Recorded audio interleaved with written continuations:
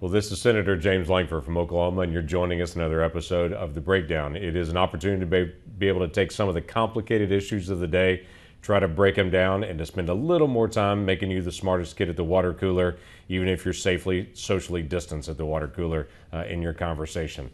This is a podcast that we talk about all kinds of issues that are both foreign policy, domestic. Today is a foreign policy conversation, and we're going to spend it with one of the smartest people that I know, period, but definitely one of the smartest people I know on foreign policy. That is former Secretary of State Mike Pompeo.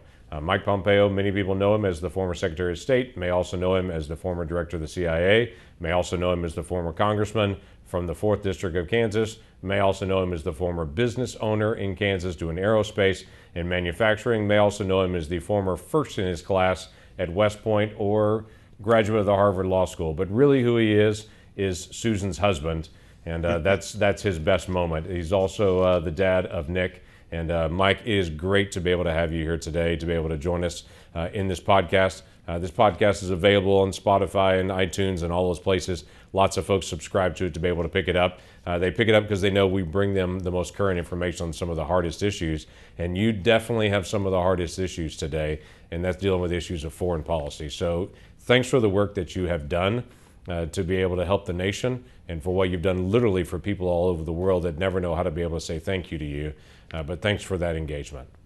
Bless you. Thank you, James. I'm looking forward to our conversation. I know you and Cindy are great leaders there in Oklahoma. Bless you for the work you're doing as well. And I hope we can get everybody who's listening to us today a little bit deeper understanding of some of the things that around the world that actually impact their lives each and every day. You know, it is amazing when you're in the United States. Sometimes we get focused on the issues in the United States and think, why should we care about things around the world? And then things happen like they do in Afghanistan, where 20 years ago, a group of people that most people had never even heard of from Al-Qaeda, with a guy named Osama bin Laden, under the auspices of the Taliban, who allowed them to be able to thrive, planned an attack and killed almost 3,000 Americans in a day. And suddenly, the country 20 years ago said, we should pay attention to Islamic extremism in the Middle East that we have ignored for a while. Now, 20 years later, we watched the debacle of the withdrawal that happened with the Biden administration and leaving out from Afghanistan. Our hearts grieved for American lives that were lost and Afghan lives that were lost in that withdrawal. And a lot of people around my state asked me a simple question: would this have been different if the Trump administration had done the withdrawal?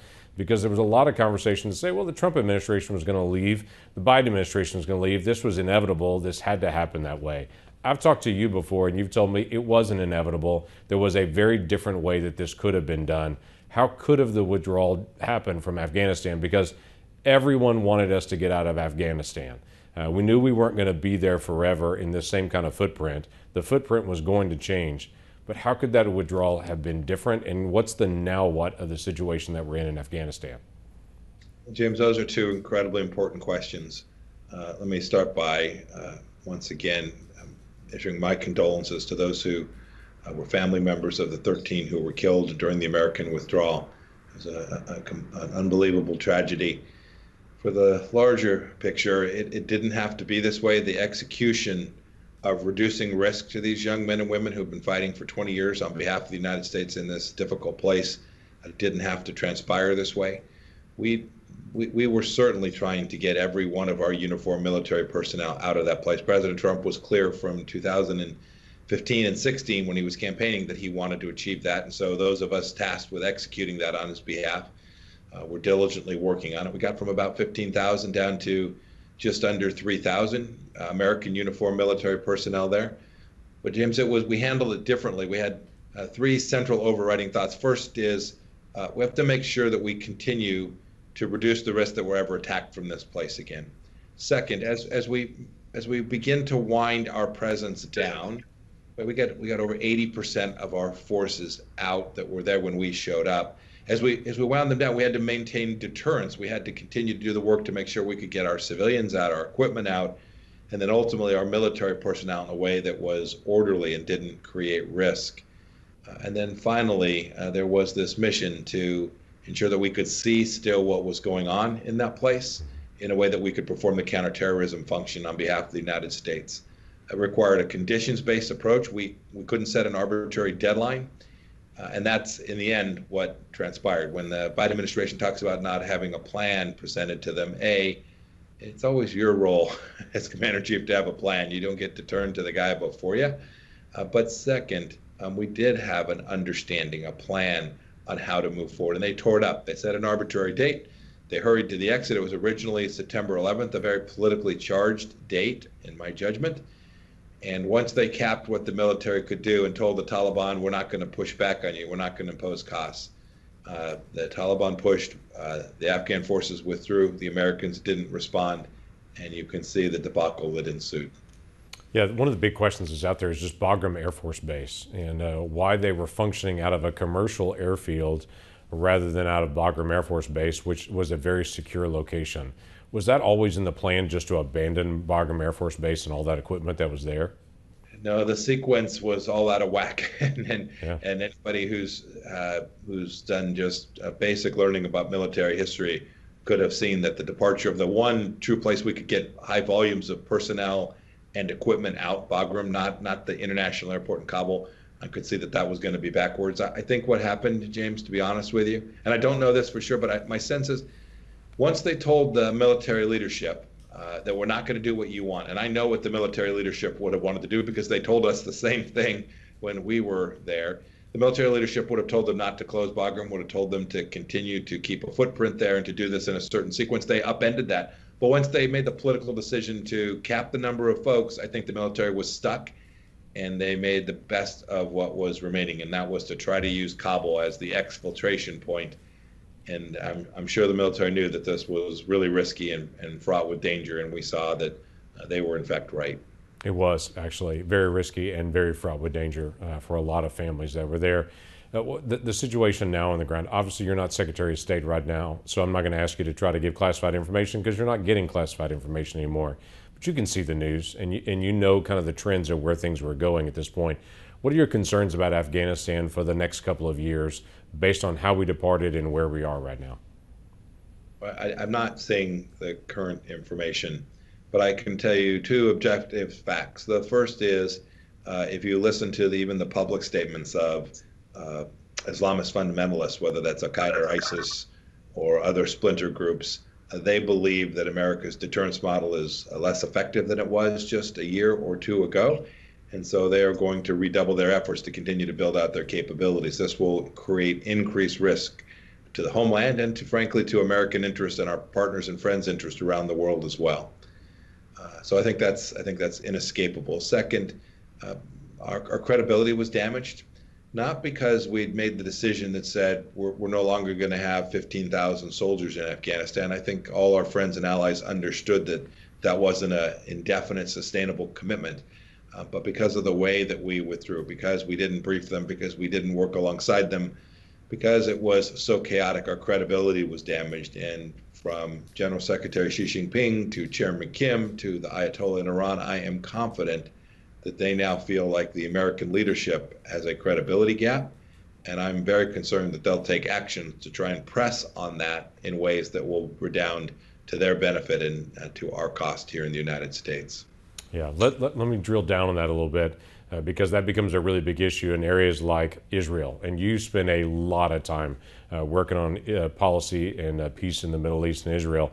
And you did it a pretty crazy way, quite frankly, because the typical model is you're trying to be able to develop peace among Palestinians and Israelis, and then you work on everybody else after the fact on it. You took the whole thing, and President Trump took the whole thing and put it on its head and said, I think there are some people that are around the region that are sick of saying this has to go first. Let's actually work on peace with Israel and other countries. And President Trump and your leadership and so many others, Jared Kushner and others, were very engaged in trying to be able to create something called the Abraham Accords. It was a way to be able to establish peaceful relationships between Israel and other Arab countries in the region, and quite frankly, even outside the region, and to say, what can we do to establish normalized relationships here so we can get economic development, trade development, tourism back and forth, and engagement. But this really radical concept that was in there was also a religious liberty aspect of it. That was quite stunning to be able to see Arab nations with Israel saying, we're going to honor religious liberty in our countries. For Arab countries predominantly, they're not known for religious liberty. Israel is, but many of the Arab countries, that's not the first thing they're known for. But they formed this agreement saying, this is what we want to do and want to become. That was just a remarkable undertaking to be able to do that. Unfortunately, we've not seen the Biden team continue to be able to advance that.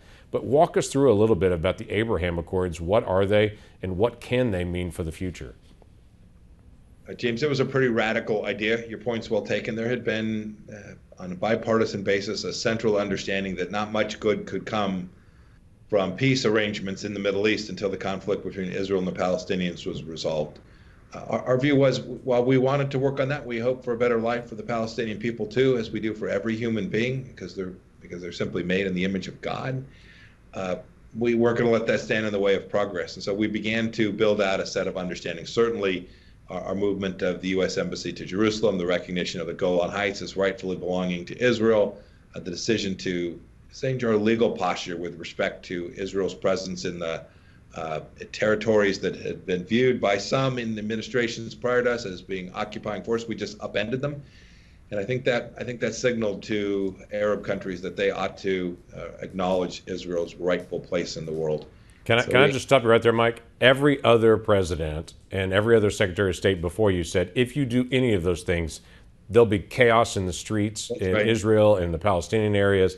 Don't take the risk to be able to do any of that. Everyone lived in fear of that until President Trump and you and your leadership said, no, we need to do this. It's the right thing to do. It shows strength of America, not weakness of America. You move the embassy to Jerusalem. You recognize the Golan Heights. You recognize all these different housing they're not settlements, they're neighborhoods that are there in that area around Jerusalem. You recognize all those, and it actually does the opposite effect. Now Arab countries actually lean in and say, let's start negotiating. You're a strong leader. Let's go. I mean, it was exactly the opposite of what everyone had believed in the past. It's a really good point. And we were briefed the same way, right? The traditional understandings in every think tank in this town and inside the intelligence community and diplomats all said, if you do these things, there'll be chaos or war at worst.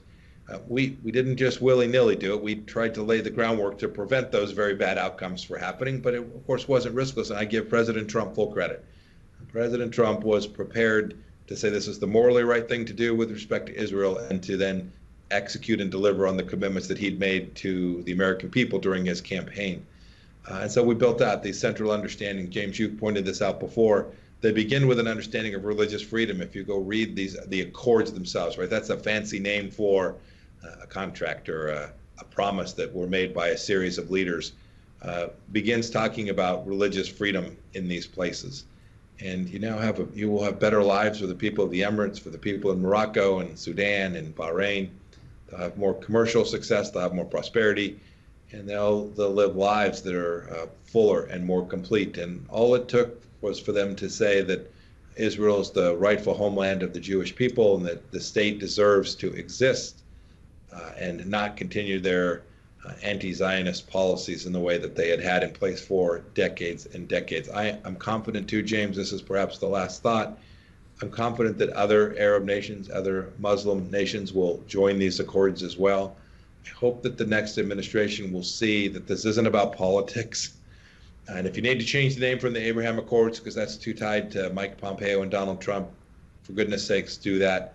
But get it right for these people. It will mean good things for them.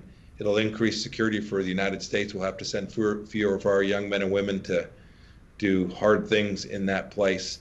If we can get this right and build on this, it will truly upend a place that has been incredibly unstable for decades and create more peace for all of us. Yeah. You also engaged in a way in that region that was really different, and that is with Iran. You and I have talked about this before. Iran is the single biggest destabilizing force in all of the Middle East. And what they're doing to promote terrorism with Hezbollah, with Hamas, with so many other small terrorist groups that are in the region, for what they do to continue to be able to provoke Saudi Arabia, what they've done in Yemen, in the civil war there. Obviously, their clear intentions on attacking Israel and wiping it off the map. They've been this constant destabilizing force. While the people of Iran, many of them are freedom-loving, well-educated individuals that are in Iran, they live under the thumb of a regime that has been brutal to not only their own people, but to the entire region. you engaged with Iran and President Trump engaged with Iran in a way that was very different than had been done before and applied what was called maximum pressure on them. Talk us through a little bit on that and where things go from here and what you're seeing in Iran and all the nuclear conversations. James, I remember when I was a CIA director, I would brief the president when I was in Washington. So nearly each day he received the intelligence briefing, and we would always remark that most of the challenges we would face from terror around the world emanated from Iran. And so it became very clear early on we were going to take a very different approach than the Obama administration had. And so we put pressure on them. We denied them resources, money, funding. We didn't send pallets of cash. We denied other countries the capacity to trade with them in a way that took the regime, this theocratic, kleptocratic, authoritarian regime that has destroyed the lives and killed their own citizens inside of Iran. We just put as much pressure on them as we could. We isolated them. We built out alliances with the Gulf states and with Israel. Those were pieces of how the Abraham Accords ultimately were built. And in the end, we reduced risk to Israel, and we reduced risk to Americans right here at home as well. And I give one last thought. We were talking about Afghanistan when we began this podcast. We shouldn't forget that the Al-Qaeda leadership, the Al-Qaeda folks who flew those planes into the Twin Towers and flew a plane into Pennsylvania and our Pentagon, those Al-Qaeda leaders that conducted those operational campaigns today are inside of Iran. They're not in Afghanistan. They're not in Pakistan. But the Al-Qaeda senior operational international coordinators sit inside of the capital of the Islamic Republic of Iran.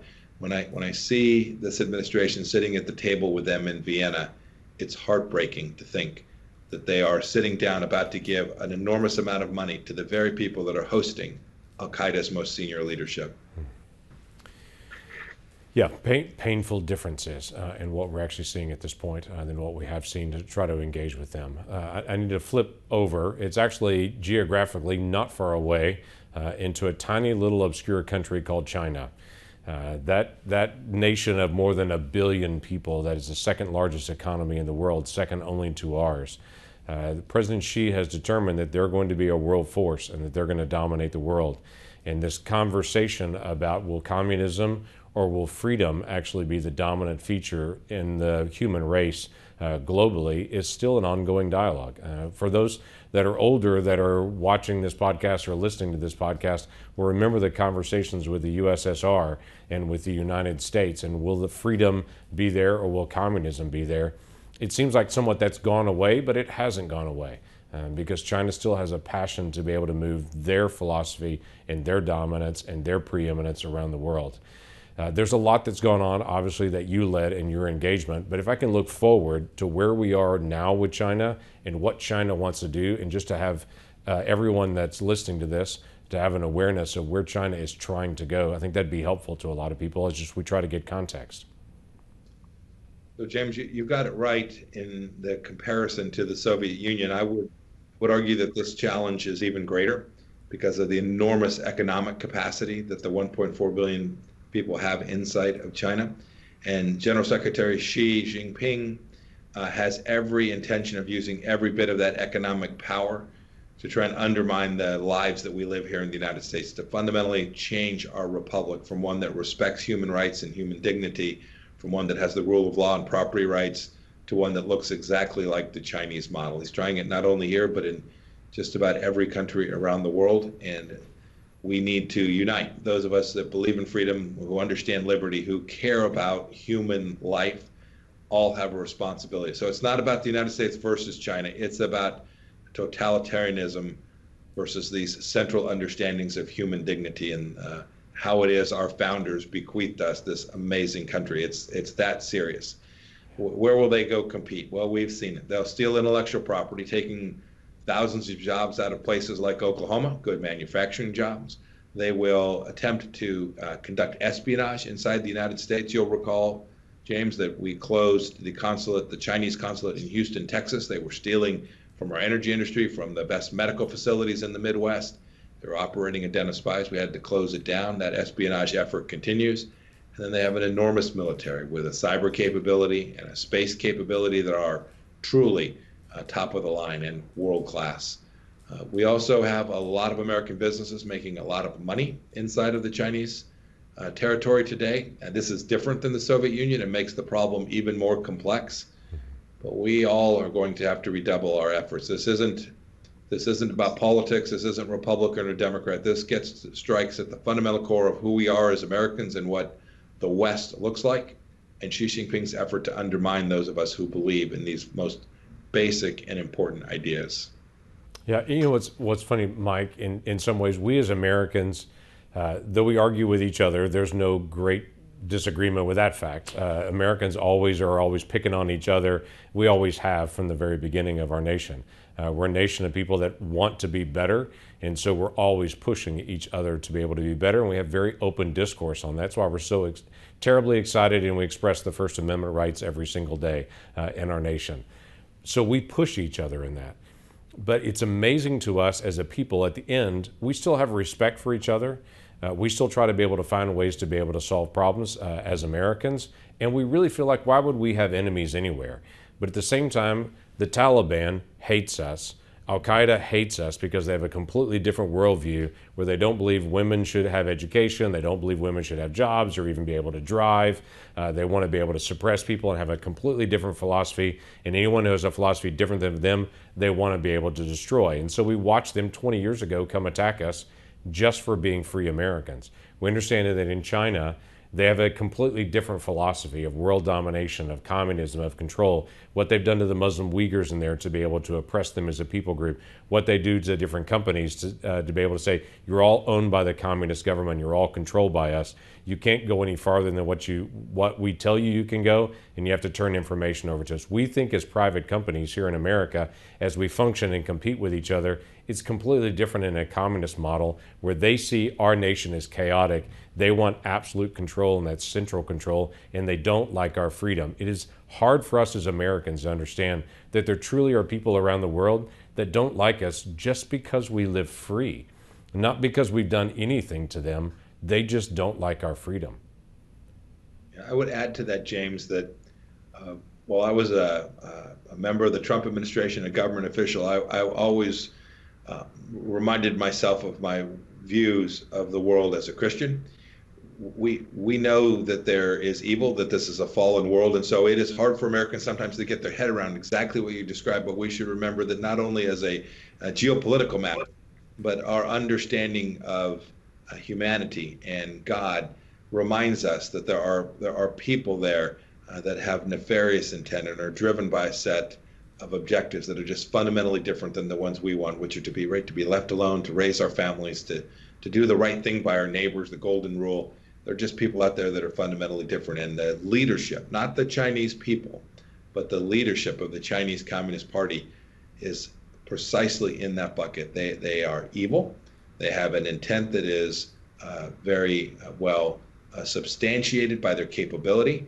And they would love nothing more than to do what they frankly told Secretary Blinken in Anchorage they would do, to ensure the decline of the United States of America.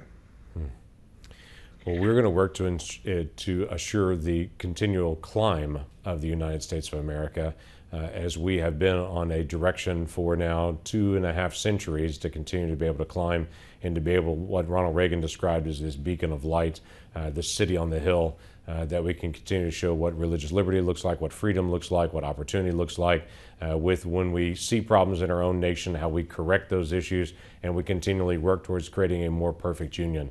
That's a powerful example for the rest of the world. And I remind people all the time that the reason that there's over 1 million people just this year that are trying to break into our southern border to get into the United States is because we're the greatest nation in the world. In every country in the world, people want to be able to come to the United States. We have great immigration laws. If people actually follow those laws, they can become citizens of this great country, as we've allowed legal immigration for a long time. But people literally are working to be able to illegally cross in this country because it's the greatest nation in the world. Now, that's a whole different conversation for a whole nother day. We could spend an hour just talking about what's happening in Central America and why this is so poorly run, and our relationship with Mexico and the cartels and so many things that you're so knowledgeable about. But we are out of time. But I'd love to be able to continue to pick your brain on a lot of these other issues, and we're grateful that you continue to be able to stay engaged. So Mike, thanks for your leadership for so many years. Thanks for your continual engagement on things that matter around the world, and how you're staying up on all these different issues, and how you just freely share these with people so that people can be better informed. We're all better when we're better informed on the very hard issues, even international issues that seem far away. They do affect us up close if we don't pay attention. So let me give you a last word, and then I'll wrap us up after that. James, you nailed it. I'm long on America too. All the challenges that we've identified, that we've walked through, both the external challenges and the internal challenges, they're all very real. But good Americans, people working hard to preserve our fundamental way of life, to raise their families, to make their schools good at home. I'm confident that this resilient nation will have another good 250 years, and that the work that each of us does in small ways to contribute to that will ultimately lead to our continued being the most exceptional nation in the history of civilization. Senator Lankford, thanks for the work that you do to make that happen as well.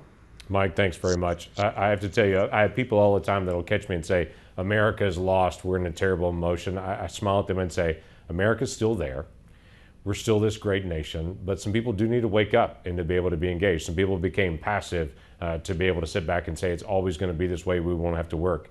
We do have to work, and we have to be able to stay engaged. So for those of you that are working to be able to stay informed and to be able to get facts and information, thanks for joining us in the breakdown. We always want to bring current information to you, practical information to you, to help keep you well informed, to be able to lead well in your community and in your conversations, because there are a lot of people around us that have questions. Those people that stay informed can actually bring answers to the problems and continue to be able to encourage each other. If you want to be able to subscribe to this podcast, if you're not a normal subscriber, you can do that on all the different podcast platforms to be able to become a subscriber. I'd encourage you to be able to do that. We'll send you out the notification when the next episode comes out about once a month to be able to get you that most current information for some of the conversation that's happening.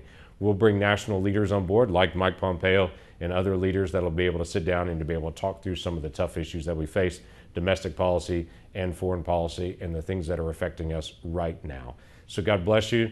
Thanks for engaging in the breakdown and stay in contact with our office. You can always follow us on all the social media platforms at Senator Lankford. Go to our website, lankford.senate.gov. It's got our contact information and our email information there. And people have not been shy to be able to email us, so feel free to be able to join them and to be able to add another question, and we'll get you an answer back as soon as we possibly can. God bless you. We'll see you soon on the next breakdown.